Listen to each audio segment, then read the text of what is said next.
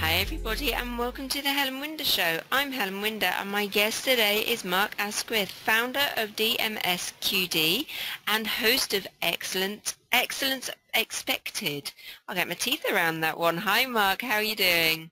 Hey Helen, not bad, thank you, not bad. I'm glad you've got your teeth in. I've been making sure that I've got mine in as well. Fantastic. Well, thank you so much for taking the time to join me today. Tell my guests a little bit about yourself. Who are you, where you come from, and what exactly do you do? Well, first of all, thanks for having me. It's a great show that you're producing, so thanks so much for having me on. It really is a pleasure. And I'm actually from the north of England. I'm from a sleepy little town, well, not so sleepy anymore actually, a town called Barnsley, and I am the founder of a design and digital agency called DMSQD, which creates high-end graphic design, branding solutions and digital platforms, so websites, e-commerce, apps and software. And I also run the Excellence Expected podcast, which is aimed at helping business owners excel in business and in their personal lives. So a little bit of a mixed bag, really. Don't worry, you should see the list of things that I do. Keeps us interested. It does, keeps us out of mischief. So tell us a little bit about, say, the graphic design side of things, DMSQD. How did that come about? Yeah, so it's a bit of a long story actually. In 2005 I was doing some consulting work for the MOD and various other companies and corporations in the UK, and at the time I was in a band, and kind of running alongside the consulting I wanted a website for this band. So I asked a good friend to help me out with it, and he tried to charge me £800, which was a little bit unexpected. So I kind of thought, well, I can probably do this myself. So alongside the consulting, alongside this digital training and consulting that I was doing whilst I was in contract with other people, I was learning web design, I was learning WordPress, I was learning digital marketing. And it stuck with what I was doing in my day job, if you like, because I was doing digital consulting, I was training people on bespoke platforms, so it kind of all tied together. And then a few years later, what happened was, I guess I kind of got a little bit bored. As I say, I was consulting and contracting, but it wasn't really working for myself. It was kind of just going from contract to contract, still working for other people. So I stopped doing that and did web design full time, which kind of just grew and grew and grew into this whole digital, I guess, digital solutions business. So, the graphic design side of things, we help companies rebrand, we help companies brand themselves and pitch themselves in the marketplace. We create ad campaigns and marketing campaigns, and also we run digital campaigns. So we'll build websites, we'll consult on user experience, we will help people make more money online, and however they want to do that, we can generally help. So it's quite a varied story, but it's quite an interesting one, really. It's certainly not where I planned on being when I was younger, but it's a very interesting journey to have been on. It's funny, isn't it, how we sort of evolve and how these things come forward. We don't necessarily know at the time, do we, where we're going to end up, and you can have a little bit of a dream and an image of it, but it's quite interesting how things progress. It's bizarre, isn't it? Because I've always had that mentality of just like a really open mind. So if you open your mind to opportunities will 90% of the time fall in your lap, and it's not, you're not doing anything any different to other people. All you're doing is opening your mind to the chance that if something comes my way, I'm actually going to appraise it. I'm going to look at it. I'm going to take it for what it is, as opposed to just saying, well, no, that's not for me. And I always think if you've got that open mind, it's amazing where you can end up. Yeah, absolutely. I mean, you just give it a go, even if it's not something that's going to be forever. You just give it a go. You just never know. You never know where that door will open to. No, exactly, and it really is an interesting one because, the UK, I mean, there's such an entrepreneurial, I won't say there's a renaissance, but I think there's certainly a shift going on at the minute with people wanting to try things much more. I think in the UK, we've always been a bit more guarded than in the US. I think the US has got this fail fast attitude where the UK has kind of struggled a little bit with that. I think the UK has always been, well, if you fail, that's a black mark against you, you've done something wrong. Whereas in the US, it's very much get back up and dust yourself off and off you go. And I think the UK is kind of coming round a little bit to that. So it's really interesting to see that the youngsters coming through, this next generation of business people, even at 16, 17 years old now, have really got this you know, the word's really cliche, but they've got this really dynamic mindset. You know, they've got this idea of, well, yeah, okay, I can probably do that. Yeah. Why not? Yeah, it's quite interesting. I mean, I know myself watching, you know, my children. I mean, they're older, but I mean, Oliver will be 20 this year. But it is really interesting that their sort of thoughts on things, on business, on technology, on growth, and it's just really fascinating. You know, I never spoke about things like that when I was little. No, I didn't either, and it was very much when I was little, and especially coming from Barnsley, which is you know, it's an old mining town which got decimated industry-wise, got decimated by the Thatcher government, and I find it really difficult because I sort of grew up on the tail end of that. I remember the miners' strike, and only very, very, very vaguely. I think I was about 2 or 3 years old, but I do remember it. And at the time, it was very, well, in fact, not at the time, but over the next 15 years of my life, it was very much coming out of the shadow of that, you know, and coming from the perspective of, well, you've just got to get a job, you've just got to do this. No one really likes what they do for a living. They just turn up to work and they work because that's what they do. And there was never the conversation about, okay, what do you want to do? And if there was, it was taken from the perspective of what do you want to do, but make sure it's either go through college or get a job. There was no, okay, I could start something, I could create something, I can do what I want to do, I can end up wherever I want. That was never really a part of even the town's mindset. You know, the town still is a little bit of a can't town. You know, it's very much a, are you really sure you want to do that? That seems a little risky. So yeah, there is a real generational mind shift going on at the minute, which I'm loving. I think it's really, really telling, and I think the next 10, 15, 20 years for the UK is going to be so interesting. It is, and especially with technology, you know, because, you know, the marketing side of things, our websites, apps, you know, as we were speaking before we came on air, you know, even our mobile technology, not literally just mobile phones, but the things that we can carry in our pockets or your bags, and it is going to evolve, and it is really interesting.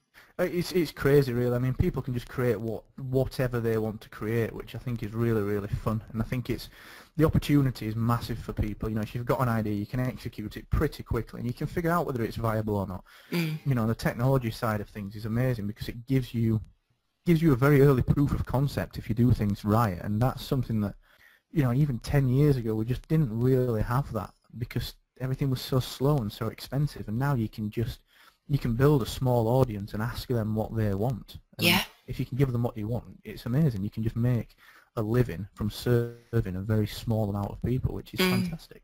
Absolutely, and also that's where we would need, you know, people like yourselves with DMSQD, because you guys are there. You're sort of in the forefront all the time. You're having to keep ahead in what's current on designs, even color concepts, because colors can mean so much to different types of businesses, can't they? And you know, that's why we need to engage with people like yourselves, just so that we can keep up to date. It's a really difficult thing to do as well for many business owners because they're so involved in their own business that they think they know what the customers want, and a lot of the time you know what you do, but a lot of the time you don't really know what your customers want. I mean, as our own business, we have to be very conscious of figuring out what our customers want, because you're very good at what you do. You know, each one of us are in business. We're in business because we can do what we set out to achieve. We can do that, otherwise we wouldn't be able to sell it. And by virtue of that, we sometimes think we know better, and it's not on purpose. It's entirely by accident, and it's with the best will in the world. But sometimes the customers want something that's just slightly different, and as you say, whether it's color theory or whether it's some kind of design practice or whether it's some kind of user experience or a digital system, whatever that is, you know, you need people, whether it's someone like us or whether it's just a friend, whether it's, you know, another consultant, a mentor, or, you know, a boss even. Doesn't matter who that is, you need someone to be able to say, well, listen, okay, this is what you think people want, but actually, have we asked anyone? Has anyone told us? And that's really insightful.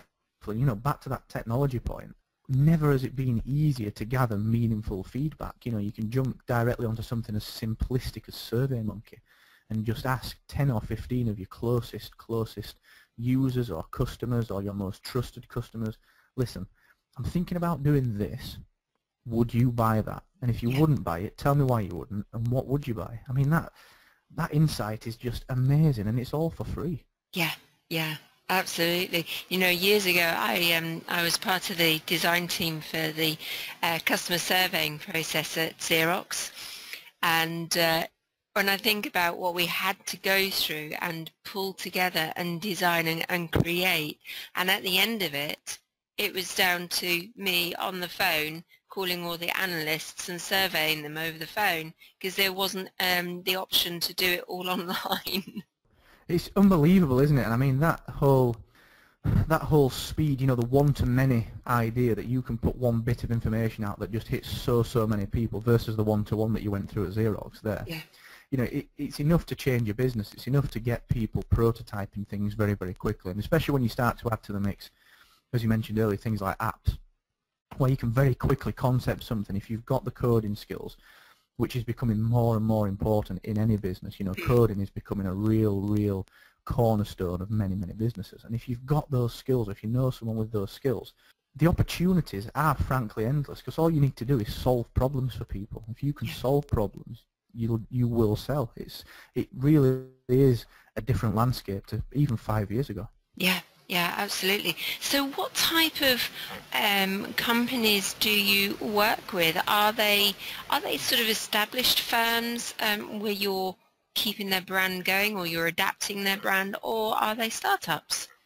Yeah, so we work with a really wide variety of clients actually, and it's one of those things where you can't really put, I guess, any kind of label on the people that we do help, but it is a really wide-ranging client base that we've got, right from startups right up to multinational corporations. And we do a lot in leisure and tourism as well, and at the moment what we're seeing is a bit of a trend towards, you know, there's this kind of whole startup, tech startup, you know, app startup, kind of really romanticized, really kind of sexy feeling scene around startups, and we do a lot of work in that domain. But also what we're noticing is that there's so many startups that are, I guess, a little bit more traditional. So people like restaurants, even people, as crazy as this may sound, even people like plumbers who are really looking to create a better experience for their customers. So where maybe 4 or 5 years ago they weren't actually putting any focus on really well put together design or a well thought out digital strategy, these guys are now coming to us and saying, look,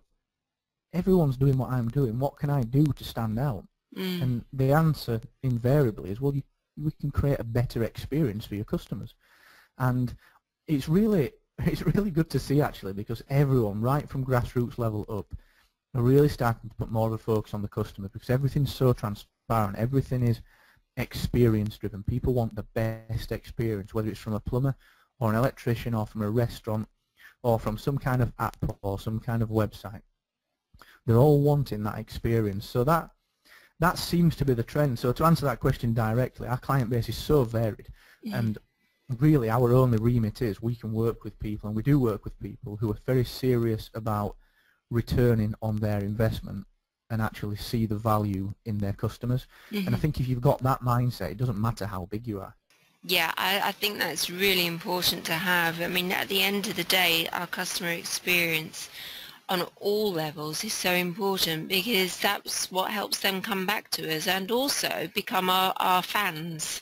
Exactly, and I think that's one of the big things that we're starting to see now, certainly to grassroots level. You know, we work on digital strategies for so many people, and that, when you consider some of the brands certainly in the leisure and tourism industries that we work with, you know, those guys can afford to spend time and money on experience, on creating brand advocates and fans of the brand. But actually, really local people and regional people are starting to do that as well, and they're creating their own little micro fan bases, this kind of little ecosystem around their business, which are allowing them to sell to 40 or 50 people and make a really good business out of just selling good work or good products, good services to a very small core audience, which is really interesting, because the tools that are out there, you know, powerful things like closed Facebook groups, powerful things like webinars, you know, things like the podcasts, or just giving extra value to people. It can work on so many different levels. You don't have to be this big brand to do that. You don't have to be Starbucks or Coca-Cola or anyone like that. You can be John Smith's Restaurant or John Smith's Plumbing Services, and it's just just about thinking a little differently about how you go about talking to people, which is a massive trend that we are seeing. You know, we're getting asked so often, can you help us with our language? As a brand consultancy, yes, that's what we can do. But the type of people that are coming and asking about that, you would never ever expect them to come knocking on the door, because they would have never invested in that sort of thing 5 years ago. And it really is amazing. It really is. It's fascinating to see everything evolve. So how can our listeners get hold of you? How can they have a look at have you got a website? Are you on Twitter? I am, yes. I'm a bit of a digital denizen. I like to get everywhere I can. So people can, I think everyone's online these days. I think they are. No hiding them. Check us out. Yeah, I think we were talking about it in the pre-interview chat, actually. Everything's so connected. But yeah, if anyone wants to get in touch, by all means, you can check out the agency, which is DMSQD.com. And that's a very simple site. It's got all of our work on there. It's got some case studies to show how we can help people. And as for myself personally, you can check out all my personal work over at excellence-expected.com, and on Twitter at M2, which is EM_TWO. Fantastic. Do you have some quick tips that you could share with our listeners?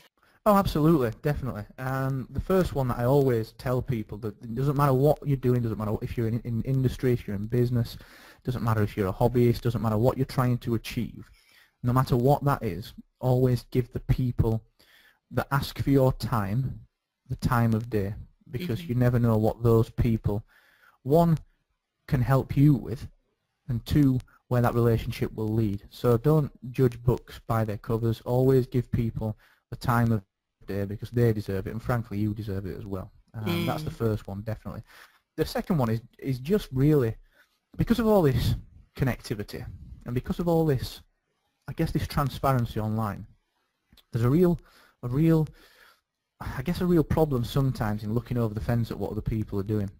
And one of the biggest tips I can give is just stay honest with yourself. Do what you want to do. Do it in your voice.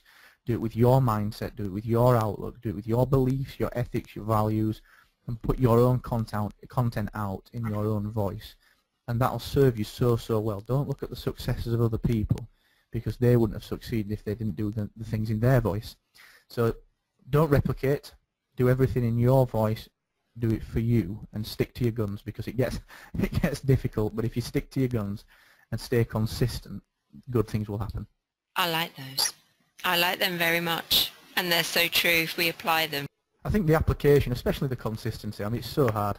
So hard. You know, we all have great days and we all have really bad days, and it's really important to just stick to it. You know, just little bits of consistency every day. That's where the success comes from. It's not an overnight thing. It's not the big success one day and then a big failure the next day. It's consistency throughout, and the ups and the downs will come. But if you can just stay on the right trajectory, you know, you'll achieve massive success from that personally. Yeah, I totally agree with you there. So moving on very quickly. Your other area of interest, Excellence Expected. Tell us a wee bit about that. Yeah, that's my outlet really for helping people. I like business, and I like seeing people succeed and helping them succeed and overcome some of the problems. And you know, you and I are on the kind of coal face of business. We're doing things day to day, and I wanted to put some content out there that helps people like us really. So that's what Excellence Expected is. It's really helping people excel in business, and also by doing so excel in their own personal lives, whatever that goal they might have is. And it's basically an interview format show where each episode we have one expert, and we pick one challenge that we're going to overcome, and the expert gives their insights on one particular challenge. So we've spoken about work-life balance, we've spoken about search engine optimization, social media marketing, we've spoken about growing a global business, we've spoken about HR, we've spoken about how to maintain your employee engagement, how to really kind of up your sales strategy without investing. And it's really all aimed at making sure that people are living the lives that they want through their business, and there's not one side of things getting on top of them. You know, we challenge all of these issues, and I've got an expert every episode helping me with that. Sounds really good. So how can we tune in? Yeah, absolutely. That'd be great. Always on the lookout for more listeners, and you know, the more people we can reach and that we can help out, you know, without a doubt, the better. So you can check out excellence-expected.com, which is the website, and there's also a free download on there, which is the essential 14-day guide to cutting your working hours and increasing your impact, which is aimed at the business owners that are working way too hard. And you can also check it out on all of the main outlets, so Stitcher, iTunes. The way to do that is just search Excellence Expected or search for my name, Mark Asquith, and you should come across it. Fantastic. And are you looking for more people to interview? Without a shadow of a doubt. Yes, thank you for mentioning that. Yeah, we're always on the lookout. We do get booked up pretty quickly, but if anyone does want to book up, they can go to excellence-expected.com, click on the Get in Touch link at the top right, and there's a booking form on there that people can book their own slot with.